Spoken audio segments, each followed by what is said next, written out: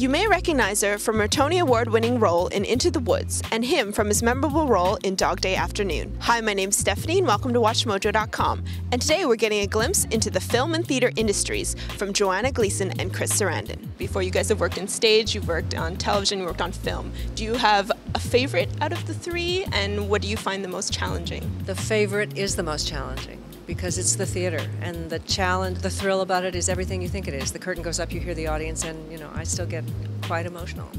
And the challenge is that it's 8 shows a week, it's 6 days a week, it's everything you can possibly bring to it. For me, I don't really have a favorite because I find all three in a way thrilling. So Chris, I would like to know, how do you make a role that is perhaps brief, like Leon in Dog Day Afternoon, so memorable? Well, I have to listen to it. I can't survive in prison. You don't really think that way. Basically, you're trying to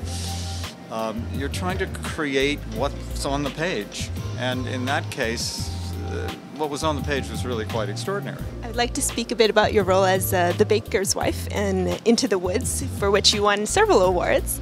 How did you make this character your own? She was my own because no one had ever played her before. There are rights and wrongs and in-betweens. No one waits when fortune intervenes.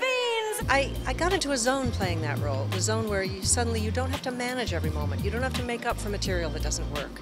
You don't have to plan anything, plan to get a laugh or anything, because it was just all there. And the night was so enchanted. Everybody in that show was magnificent and enchanted that it just sort of became easy to do. If the end is right, it justifies the bees. You played Prince Humperdinck in The Princess Bride, and this is a movie that has pretty much become a cult classic these days. A technicality that will shortly be remedied. But first things first. To the death. No! To the pain.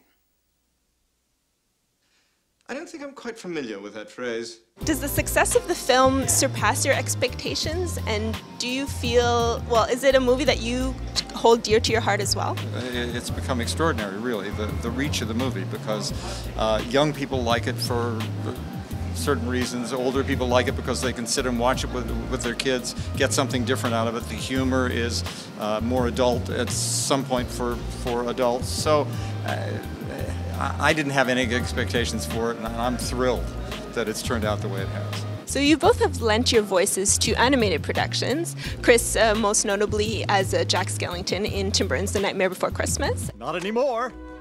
And I feel so much better now.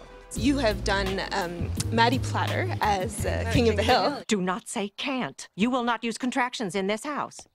How is voice acting different in terms of being on screen? There's no difference except you can wear your pajamas. I mean, that's really the big difference, is you can show up looking like you look at, at 7 o'clock in the morning and go have a good time. It's somewhat different in the sense that generally it's a little more exaggerated. I was wondering if you guys found it easier or more difficult to work with someone you love, especially if it's a partner or a spouse.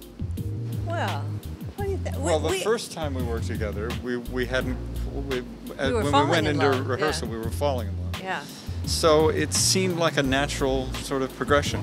That is, every time we've worked together since, we've been more and more married. Yeah. Tyrone, you know how much I love watching you work. But I've got my country's 500th anniversary to plan, my wedding to arrange, my wife to murder, and Gilda to frame for it. I'm swamped. Thank you so much. Thank you so much. Thank you, Stephanie.